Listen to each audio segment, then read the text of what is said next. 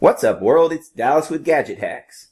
And today we're going to check out a cool new Xposed module that lets you add functionality to your on-screen navigation bar. One of the best things about having a phone with on-screen buttons is that they don't have to always remain exactly the same. Root mods of all kinds will let you do things like changing the buttons themselves, or even just their double tap and long press functionality. Well, developer Xposed has taken that customization a step further with the help of Xposed.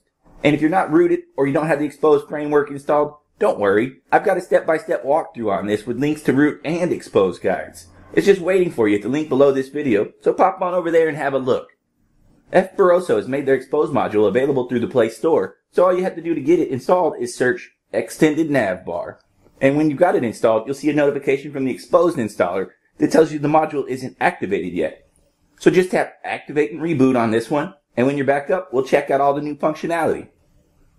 Okay, so now that the module is activated and you've rebooted, you already have the default functionality going.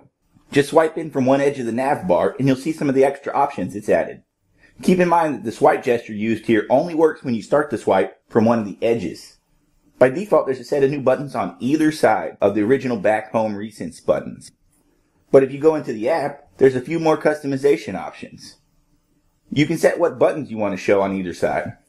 There's the music player controls, quick settings, and if you donate $2, you can even add a set of up to 6 apps as one of your navigation bar pages. After you make any changes, a toast message lets you know that a reboot is needed before these changes come into effect. And there's even a handy button right in the module's interface that lets you do that. It's a brand new module, so I have hopes that even more features will eventually be added. But I like this thing so much that I've already donated. Not that I even wanted the quick apps, but it's quality work, and I wanted to show my appreciation. But yeah, for the full breakdown, be sure to check out my article over at the link below. And as always, we'd appreciate it if you would like and comment on this video and subscribe to our channel. So we'll see you again next time, guys. But until then, keep hacking those gadgets.